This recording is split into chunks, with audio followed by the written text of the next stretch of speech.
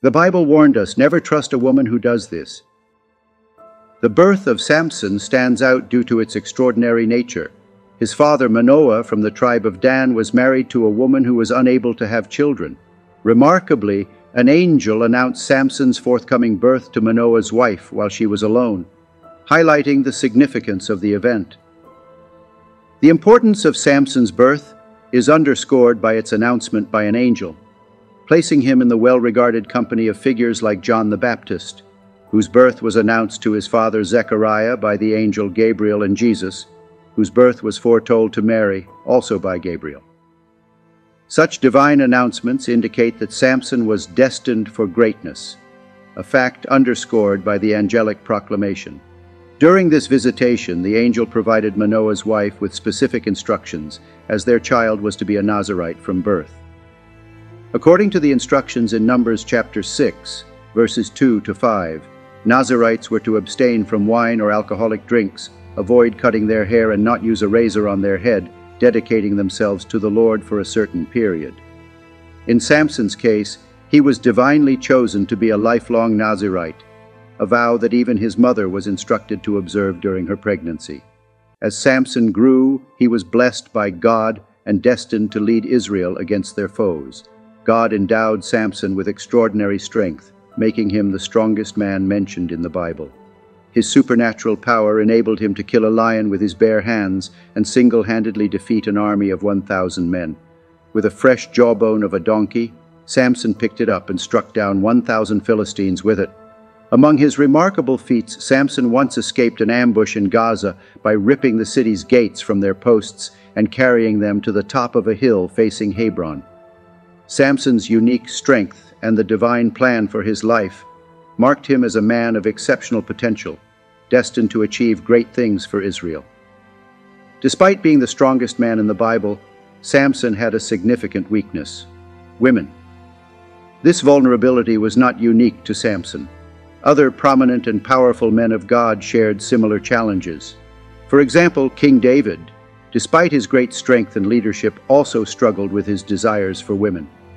Samson, renowned for his immense strength, had a significant weakness: his attraction to women, especially to one named Delilah.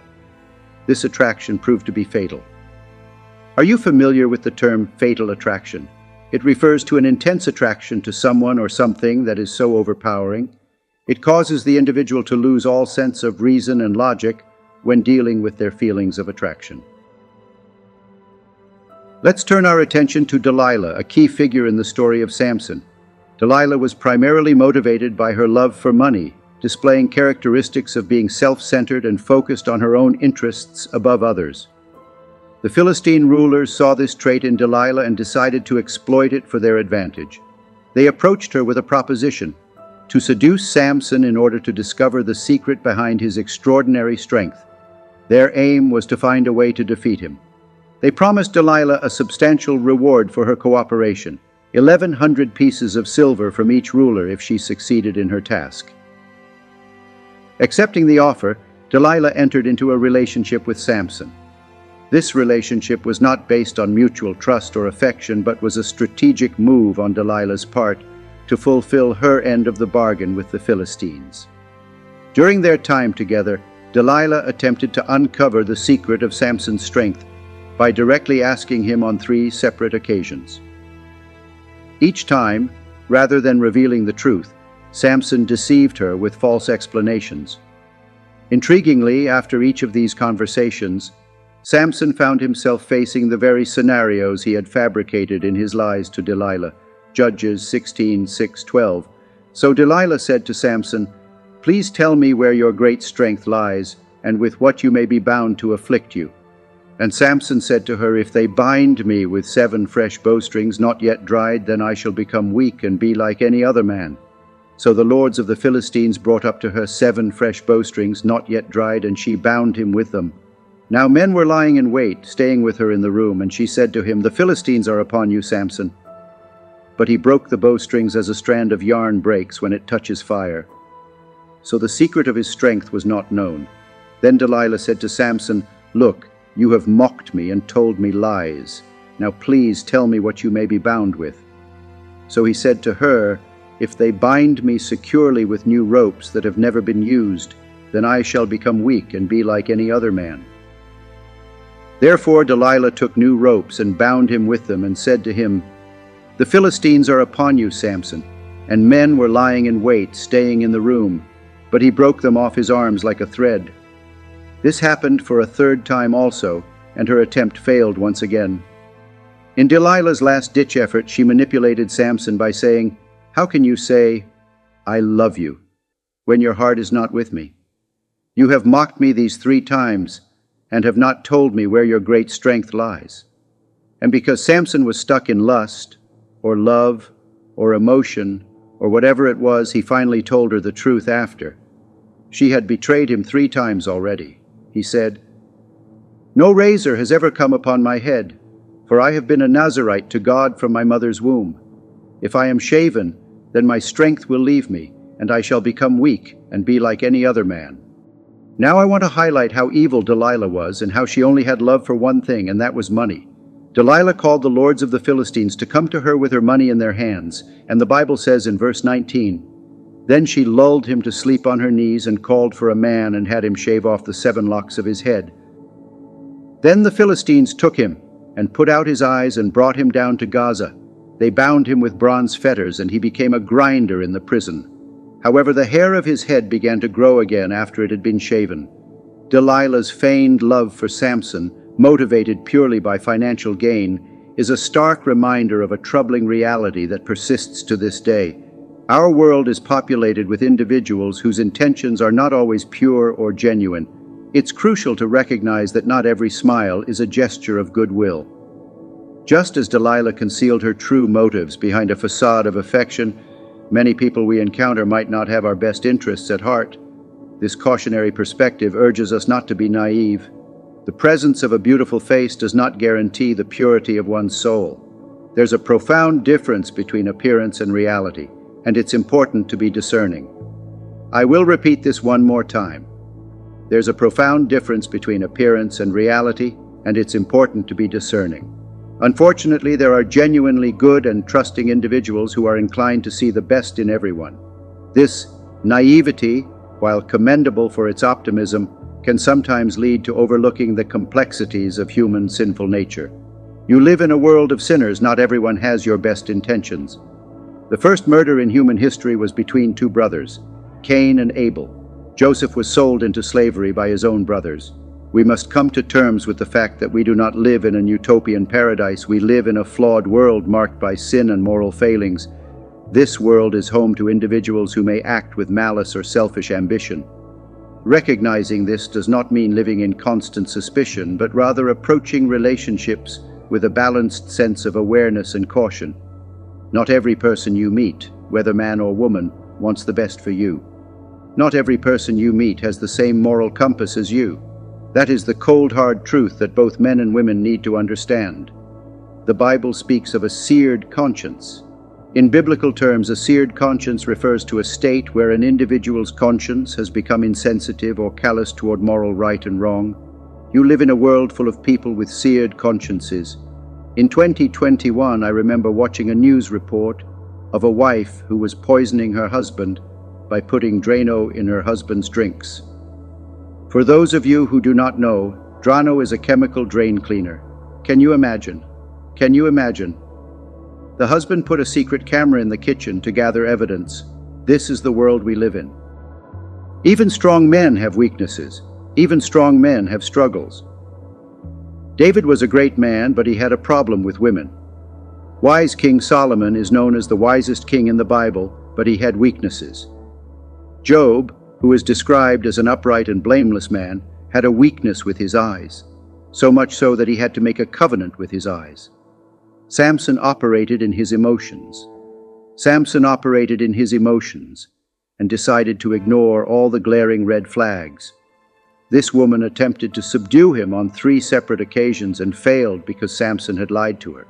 Samson knew for a fact this woman was out to get him. Samson knew that this woman could not be trusted, hence why he lied to her on 3 separate occasions. And in the world we live in today, there are still men and women like Delilah who are self-seeking and self-absorbed, who will do whatever it takes to push their agendas forward, who will quite literally stab you in the back and send you to your grave. There are so many men's lives that have been ruined because of a Delilah. There are so many women's lives that have been ruined. This is the stark truth about our world. There are truly God-fearing, remarkable women among us. To claim otherwise would be a falsehood originating from the deepest deceit. There are indeed good women out there. One must only be diligent in their search to find them. However, it's also true that women resembling Delilah with less than noble intentions exist in the same world. In your life, you need to make sure that, unlike Samson, you do not let lust and emotions cloud your judgment. And today, we are going to learn a lesson against two things, and those two things are emotions and lust. 1. Emotions. We all have emotions, and emotions are not evil. Having emotions is not a weakness. However, nowhere in the Bible are we encouraged to listen to our emotions. Nowhere in the Bible are we instructed to follow our emotions. You cannot be dictated by your feelings. But this is exactly what Delilah told Samson to do. She said, "How can you say, 'I love you,' when your heart is not with me?" Delilah was a cunning woman, and she appealed to his emotions. She did not appeal to his mind, because if she did, his mind would have told him, "Don't trust this woman, look at her track record of deceit." But Delilah tugged on his emotions. As a man or a woman, you cannot make decisions based on your feelings. If you want to ruin your life, make a decision based on your feelings. Samson was a great man, but his feelings blinded him to the hardcore facts that he was dealing with an evil woman. And there are people who are listening to me right now who, just like Samson, have been called to do amazing things, but they have a weakness in their life. And if we are going to be 100% honest with one another, I can say I have made some bad decisions in my life because of emotions. Rather than making a decision based on my knowledge of the Word of God, I made a decision based on my feelings. We all have.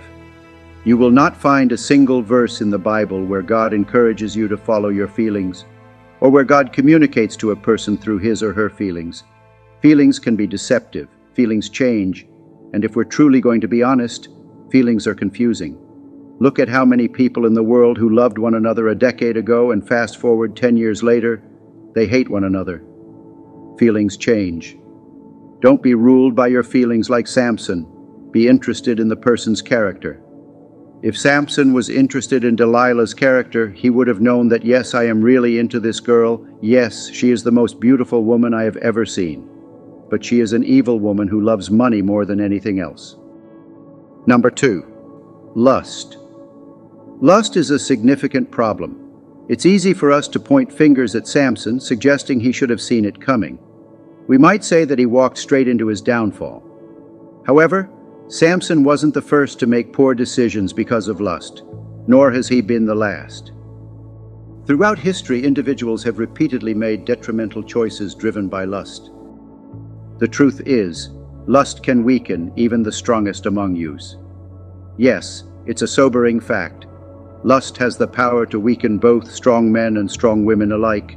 It clouds judgment, leads to destruction, and can dismantle a home. Lust can ravage your health, deplete your finances, and steal your joy. It can plunge you into depths you never imagined possible and erect a formidable barrier between you and God. Let's emphasize this point. Lust has the capability to create a profound divide between you and God. It's crucial to recognize the pervasive impact of lust, not just on our relationships and personal lives, but on our spiritual well-being too. Judges 16:20, and she said, "The Philistines are upon you, Samson." So he awoke from his sleep and said, "I will go out as before at other times and shake myself free." But he did not know that the Lord had departed from him. Lust has the power to create a significant barrier between you and God. This is starkly illustrated in the biblical narrative, where it said, "But he did not know that the Lord had departed from him." As individuals, it's crucial to understand that certain actions and choices can erect a wall between us and God. Among these, lust stands out as particularly destructive. Fatal attraction goes well beyond a normal interest in another person. It escalates to a point where one may become morbidly infatuated with their object of affection, leading to situations that are not only unhealthy but also perilous. Unchecked lust can leave you bewildered, questioning, "How did I end up here?" This was precisely the predicament Samson found himself in. My insistence on addressing this issue stems from witnessing its effects firsthand. I've seen how lust can dismantle lives. A single decision, motivated by lust, can irrevocably alter the course of your existence. Therefore, it's imperative to avoid making decisions driven by your emotions or lust.